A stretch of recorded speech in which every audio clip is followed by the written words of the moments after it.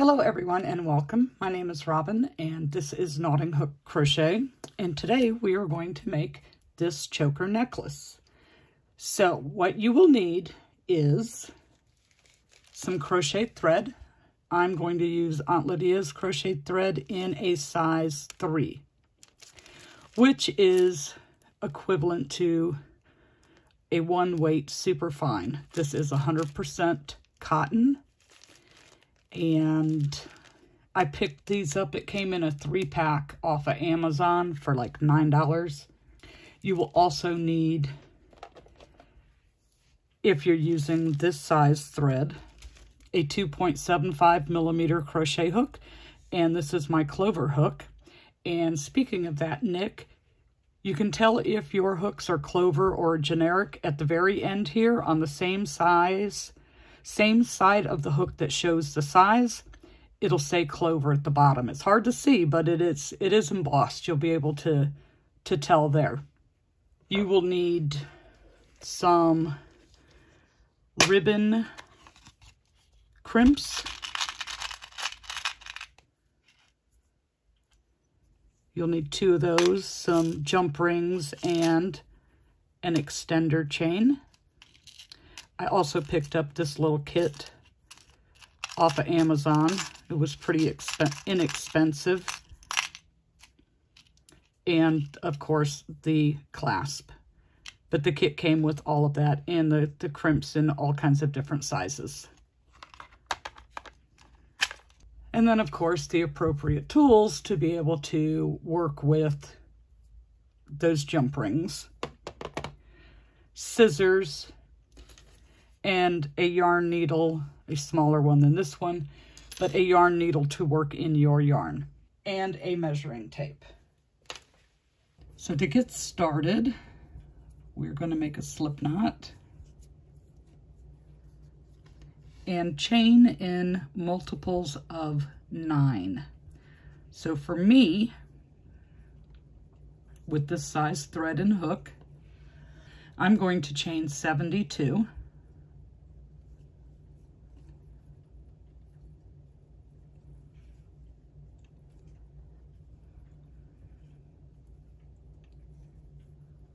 So for you to decide how many chains that you need to make for your necklace to fit you, measure your neck, measure the chain. But keep in mind, with your ribbon crimps, you have a 2-inch extender chain. So you want to make it just a little bit smaller than the actual size of your neck. So once you've completed your chain, starting from the 2nd chain in the hook, you will do a row all the way back to the other side of single crochet.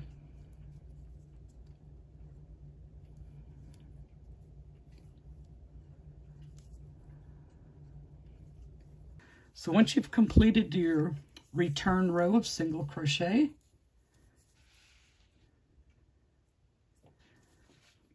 chain 1, turn your work, make a single crochet in the very first stitch,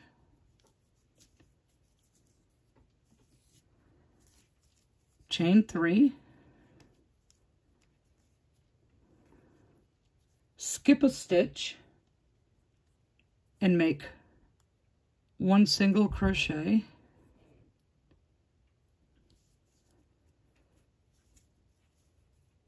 in the next 4 stitches.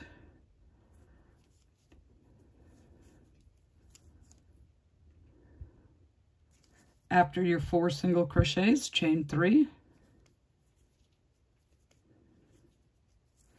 skip a stitch, make a single crochet,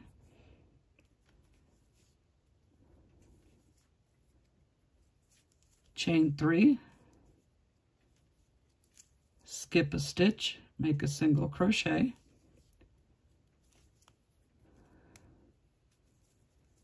chain 3, skip a stitch, and make a single crochet.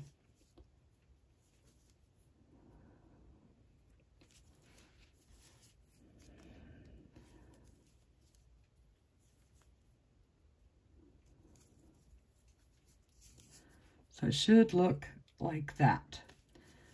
You're going to do 3 more single crochets.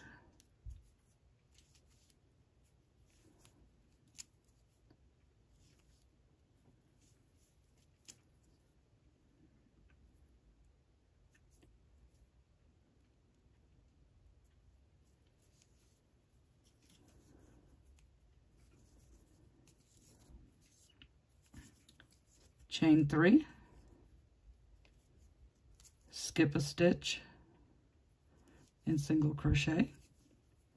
And do that 2 more times. Chain 3,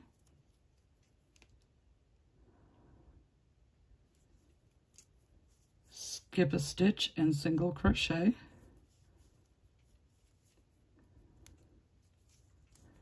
chain 3, skip a stitch and single crochet.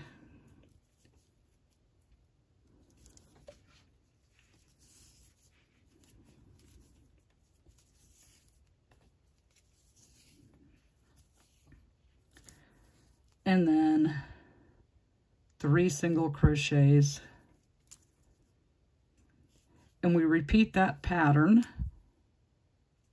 all the way to the end. Our very last stitch,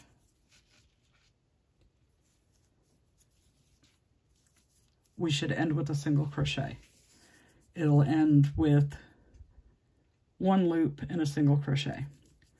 So it's chain 3, skip a stitch, single, chain 3, skip a stitch, single, chain 3, skip a stitch, 4 single crochets, and repeat with the loops. All right, so I've made it to the end. And you should look something like this.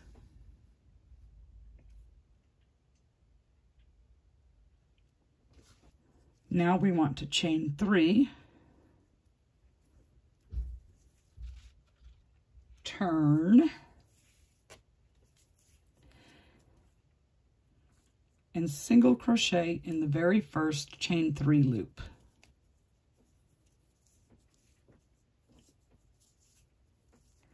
Chain 5,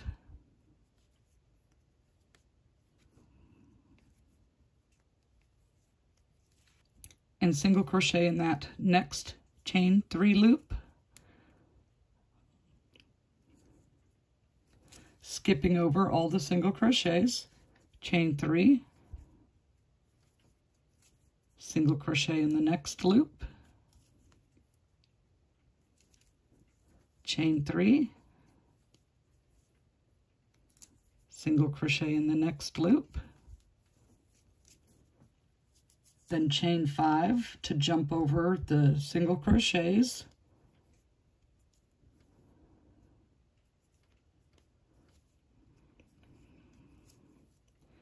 single crochet in the first loop, chain 3, single crochet into the next loop, chain 3, single crochet in the next loop, chain 5 to jump over the singles, and you repeat that all the way to the end of your row. When you get to the end, you'll single crochet into the loop and then double crochet into the very last stitch. Okay, so I'm at the end. I've done my single crochet into the loop and now double crochet into the single crochet of the row below.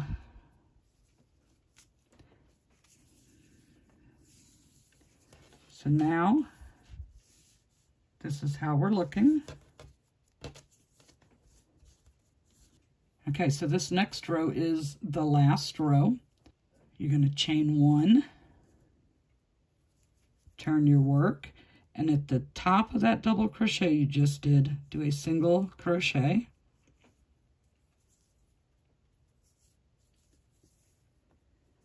Into this chain 5 loop, we're going to do 4 double crochets. It's 1, 2, 3, 4. Now you're going to do a chain 3 picot. So that's 1, 2, 3, and slip stitch right into the top of that last double crochet.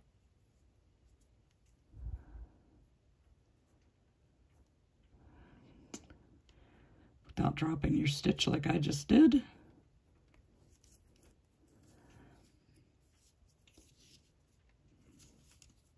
And then do 4 more double crochets into that same chain 5 loop.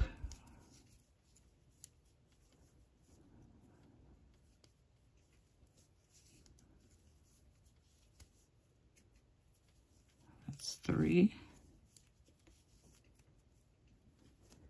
and 4. Single crochet into this first loop here, chain 3, single crochet into the next loop, and then start over with your double crochets. 4 double crochet. That's 1, 2, 3,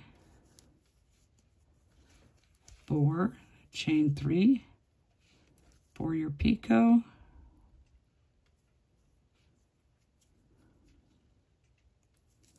and 4 more double crochets into that same chain 5 space. Single crochet into the first loop, chain 3, single crochet into the next loop, and start over with your double crochets. And you're going to repeat that all the way to the end of the row, and I will meet you back when I get there. So when you get to the end of your row, your last stitch should be a single crochet into the chain 3, turning chain from the row below. And then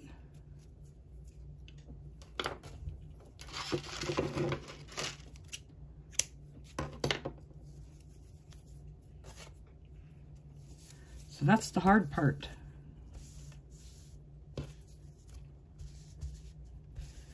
And I will say that if you're not used to working with the crochet thread, it does handle just a little bit different.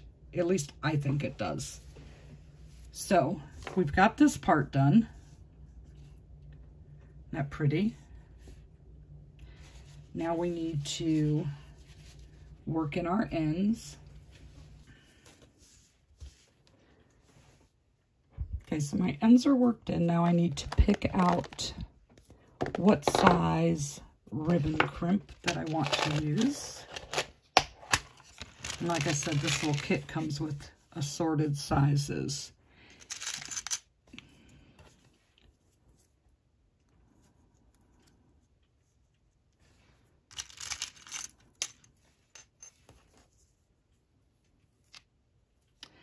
That one looks pretty good. That one is like 15 millimeters or 1.5 centimeters. All right, so then we need a couple jump rings and a chain. Let's open it up.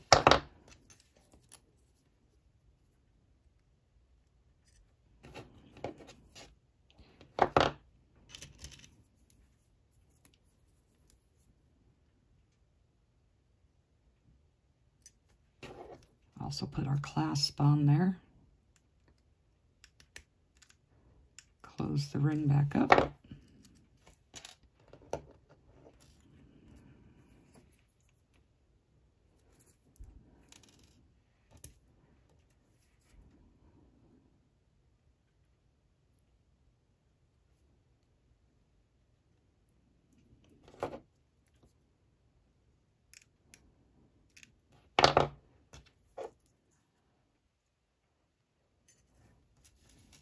And our chain.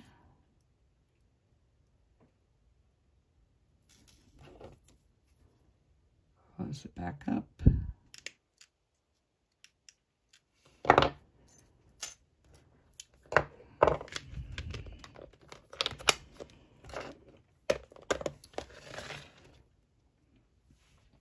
So these are real simple to attach. You don't need a special tool. The only reason you need the tools is to be able to fumble with those jump rings, because those can become quite frustrating if you don't have the proper tools.